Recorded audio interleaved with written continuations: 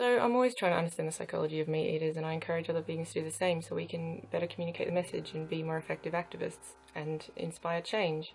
But we know pretty well how meat eaters think, given they take up 98% of the population, and pretty much every last vegan was once in that mindset as well.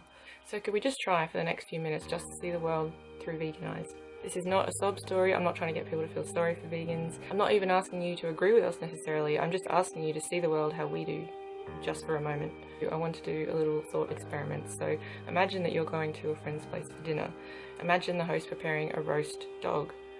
You sit at the table watching others carve up its body. You watch people eating, say, a dog leg or a dog rib, over some drinks and just chatting merrily.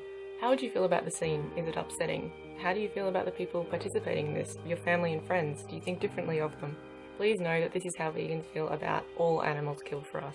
We view all sentient beings as being equally deserving of life. We make no distinctions between the value of animals based on their species. In our minds, all animals are off limits given they all think and feel and have a desire to live just like we do. We have unlearned the arbitrary distinctions enforced on us by society that categorize animals into which animals we love and which animals we kill. I guess this seems pretty straightforward in theory, given we know that we can't help the body or circumstances we're born into. Species like race, gender, disability are morally irrelevant criteria. When we're talking about the capacity to suffer, it doesn't recognize things like species and race and gender. It's universal. And people might understand that in theory, but the problem is that most people looking at the end product, vegans are looking at the process. And once you've seen the process, it's not an easy thing to unsee. It's not an easy epiphany to unthink. We can't see bacon without seeing a pig that was killed for it. We can't see cheese without thinking of a calf who was ripped away from its mother and killed. We can't see a fur coat without wincing about the animal whose back it was torn off. Just because we don't personally know these animals doesn't make their value any less in our eyes, yet we have to see the dead body parts of animals that we care about displayed everywhere. The abuse of other species that we find so disgusting is advertised, displayed, promoted, and disguised in humour, fun, health, and human advancement. A supermarket never looks the same. Anywhere that sells animal products become very dark places.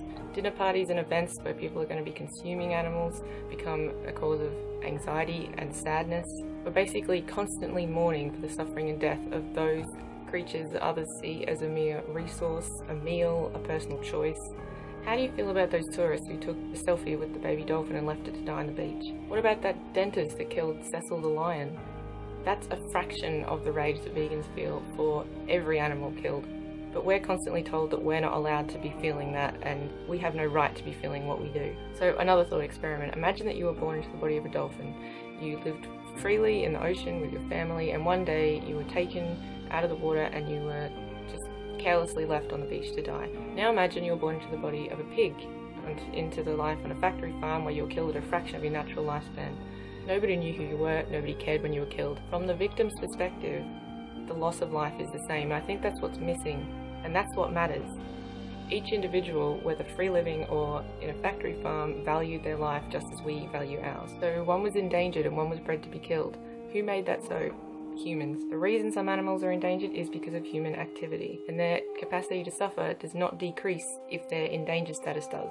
Incidentally though, the leading cause of species extinction is animal agriculture, clearing land, destroying habitats so we can feed livestock, so we can kill those livestock and eat them. So if you genuinely cared about endangered species, you wouldn't be eating meat. Anyway, the point is whether an animal is endangered or if they're bred to be killed, their capacity to value their life remains the same. So again, please know that any feelings you have about isolated incidences of animal cruelty, such as killing a dolphin for a selfie or killing a lion for a trophy, this is how vegans feel about every single animal killed unnecessarily for food, clothing, entertainment, or any other purpose. All are unnecessary. Some are just more systematic than others. But here's the tricky thing, the perpetrators, the killers, the oppressors are all around us. They're our family, they're our friends, and we have to be patient and understanding with them while they hurt those that we are trying to protect, often in front of us. Every time people put down money so casually, it's really hard to watch that inside because we know what that money is funding, and we know that that's putting down a demand for unspeakable cruelty that no one would be okay with if it was in front of them, or very few people would be okay with it. And it doesn't stop there. We watch environmentalists eating meat, which is the leading cause of global warming and environmental destruction. We see feminists eating eggs and dairy, which is literally the products of exploited female reproductive systems. We hear spiritual and religious people preaching about kindness and peace, while they consume the products of torture and death of the most vulnerable and innocent beings on earth. We watch pioneers for social justice campaigning for equal rights, while they deny rights to billions of animals merely for the species they're born into. We witness self-proclaimed animal lovers putting down money every day for every form of animal abuse imaginable, and then consume body parts of the animals they claim to love.